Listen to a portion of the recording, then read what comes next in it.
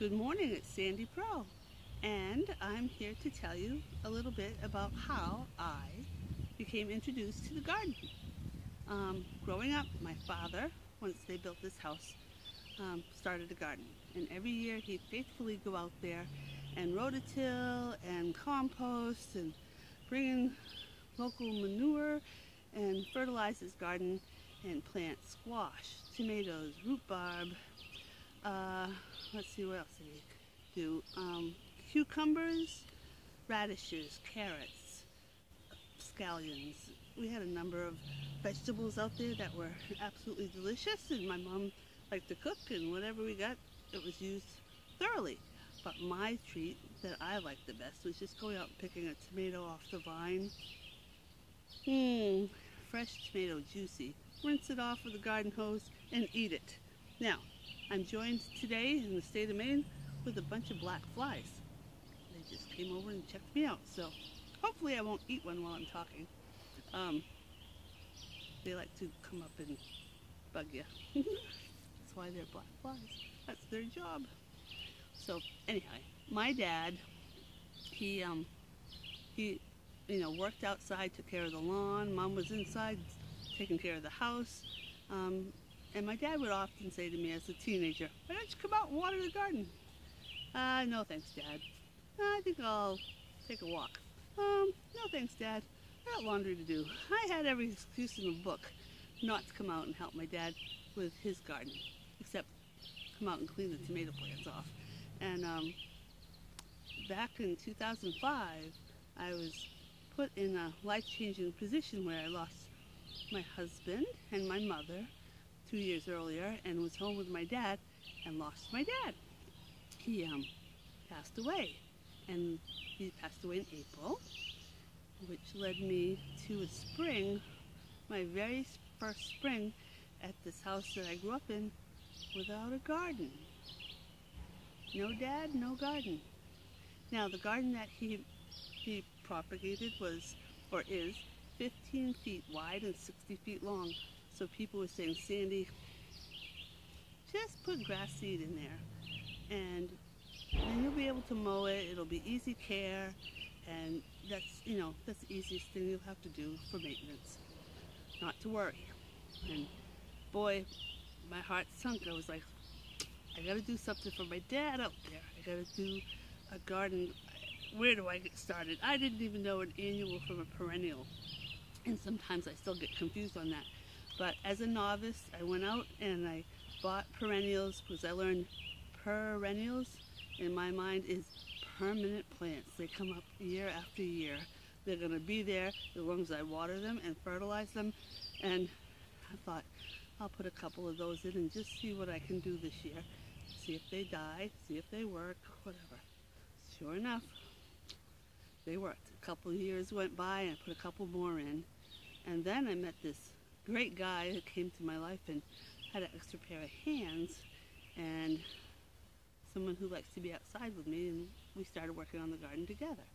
But one thing that I learned as I got out here, it's like it was my dad's serenity. It was his peace of mind. Come out and work the soil and be out with the birds chirping and all that good stuff. So he really taught me a lot by example, even though I wasn't participating as a younger person.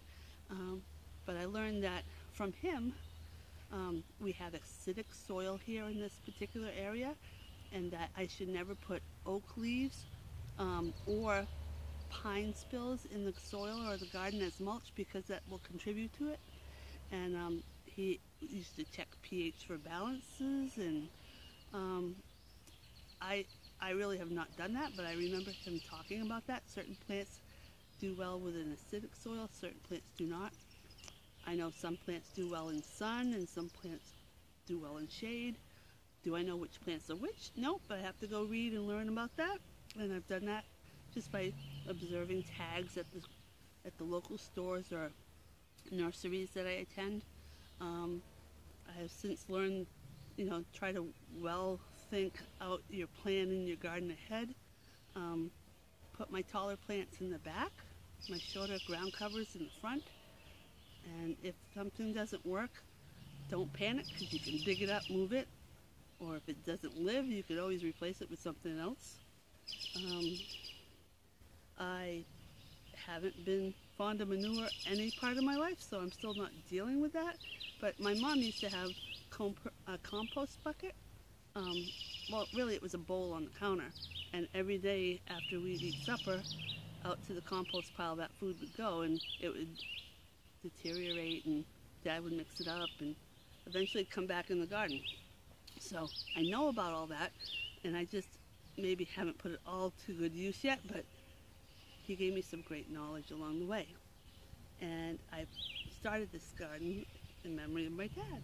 And one thing he did every year, which really was a beautiful thing, and I looked forward to as much as my mother did, he would take either radish seeds or carrot seeds, and he would make a design in the garden. There were different messages every year to my mother. So one year it was a heart, and it said, "I love Lou." When the seeds grew, you could read that and see the heart. Another year it was like hugs and kisses. A third year it might have been XO, hugs and kisses that way.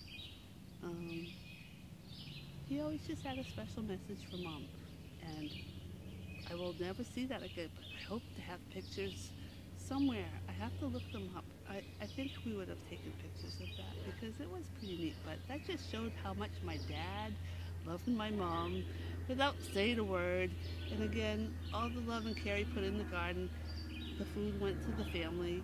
So he contributed in a way without having to lecture me, but he was a great example. Both of my parents were great examples of human beings that did a lot for others, that were caring, and they didn't really tell us a lot. You know, they didn't communicate it as a lesson. They just did it by example. So I was very pleased to have them. And now I have to really work on this garden to keep it up, and I learned that I actually enjoy it. And having my sweetheart help me makes it even more fun because we can do it together. Along with the black flies and the 2 cats and the neighborhood cats, whoever comes our way. At night, the deer come and eat my tulips. They love hosta, and people say, "Why did you plant them if you know you like them?" They like them. I did it because I like the deer just as much. So that's pretty much the introductory to my gardening experience, and we'll do some more gardening in the future. On hands-on, what do you know? We'll show you some tricks and things I've learned along the way. Have a great day. Gotta go. Sandy Pro.